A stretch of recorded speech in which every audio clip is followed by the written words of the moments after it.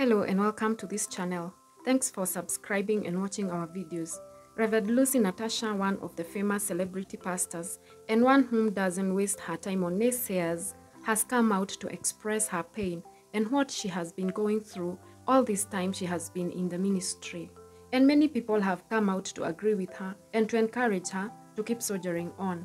Reverend Natasha, who is the founder and the pastor of Empowerment Christian Church in Nairobi, has gone ahead to express herself using an illustration to just make her followers understand what she was putting across, and putting this image as an illustration on her wall that shows how people see a ministry or a successful pastor and also what they are not able to perceive.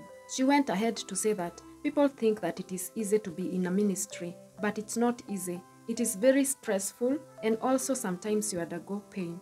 Some people expect you to be perfect, yet even when you are not perfect, still there are some people who will be helped through your imperfection. Reverend Natasha went ahead to quote some of the things that she go through which people can't see.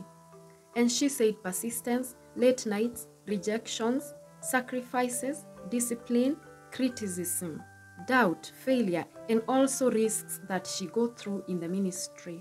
It's a tough journey as she expressed it, not forgetting to ask her followers to keep praying for her and also their pastors. And here we say, may the Lord continue holding her hand and leading her. What are your thoughts about this? Thanks for watching our videos.